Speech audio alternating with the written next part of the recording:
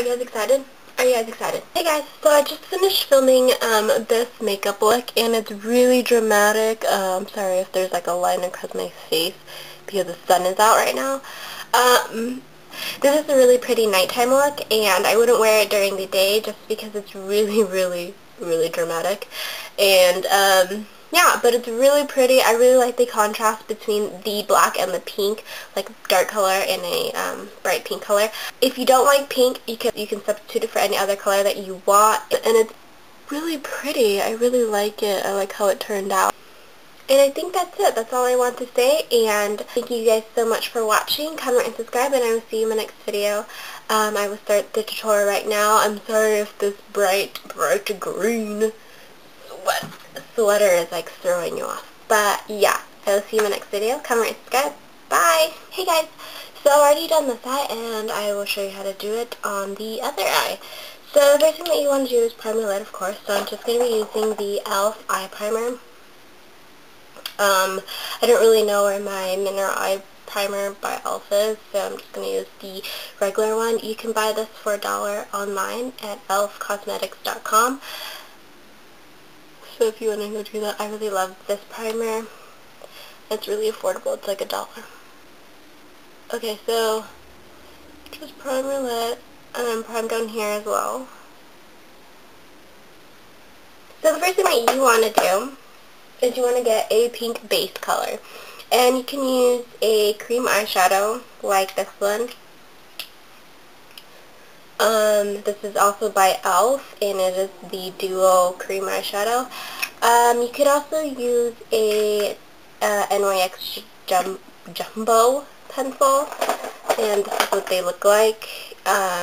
It's just any cream eyeshadow. If you have a cream colored pink base, you just need a pink base, and I'm just going to use this all-in-one by LA Colors. It's just a really pretty pink color. So we just want to put that over in the first third of your eye, and use your finger just to blend it out. You want to go right here and then down.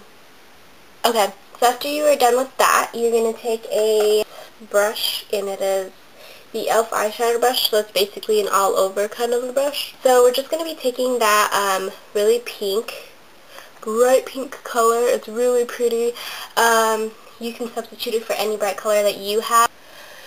So what you want to do is you want to put that where you put that really pretty pink color as well. You want to build the color, so just pack on that color. So you want to also put that down here as well. You can use a flatter brush for it, so it could be more precise if you would like.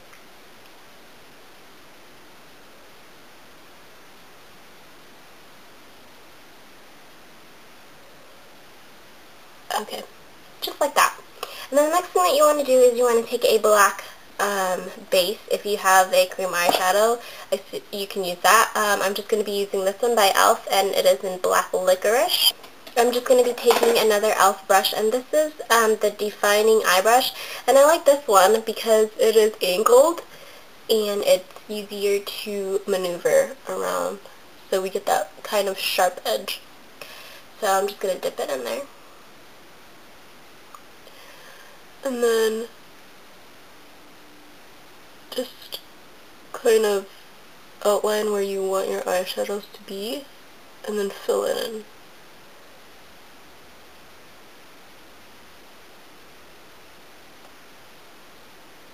Brush, the all-over kind of brush looking. That looks like that. It's black because I used it. And I'm just going to be taking a black, and I'm going to use the black in the Wet n Wild Blue Had Me at Hello one. So that definer brush, or that definer color. And you can use any black that you have. You don't really necessarily need to have the palette that I have. So you're just going to want to pack that on, the black color as well. And I love using bases because it makes the eyeshadow stand out more, and it makes it last a little bit longer than it usually would, because you also have the primer underneath.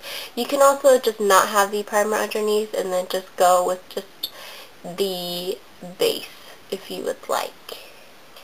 Next I'm going to be taking the black contour brush that I have that I always use, and this is just to make it a little bit more defined. Go in with the same black. And then what you want to do is you want to go in circular motions. And blend that out. Okay, so once you are done with that, next you just want to line your lid, and I'm just going to be using the CoverGirl Liquid Lash Line that looks like that. You can see. You just need a really, really thin line. You don't need a thick one. Line your waterline at the bottom. After you're done with that, you're going to take an eyeliner brush. I'm just going to be using the e.l.f. one, and that's what it looks like. You're going to take it, and you're going to go in with that same black color that you used. Then you're going to line the bottom lash line with the black.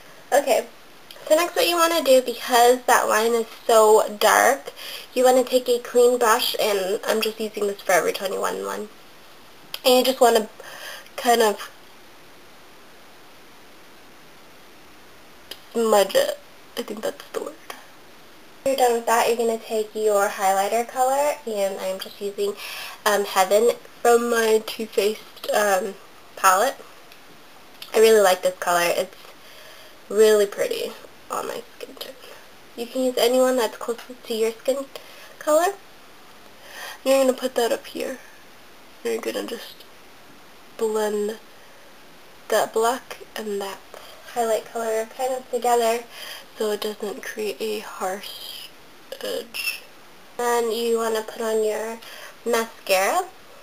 Make sure you curl your lashes as well. I'm just going to curl my lashes.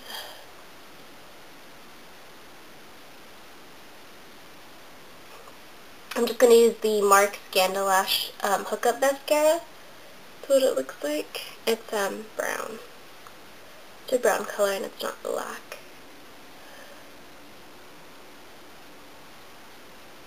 You can also put fake lashes if you want. I'm not really big on fake lashes, so if you want to go ahead and do that, you could. Okay, so that is the finished look. I hope you guys like it. Thank you so much for watching. Comment and subscribe, and I will see you in the next video. Bye!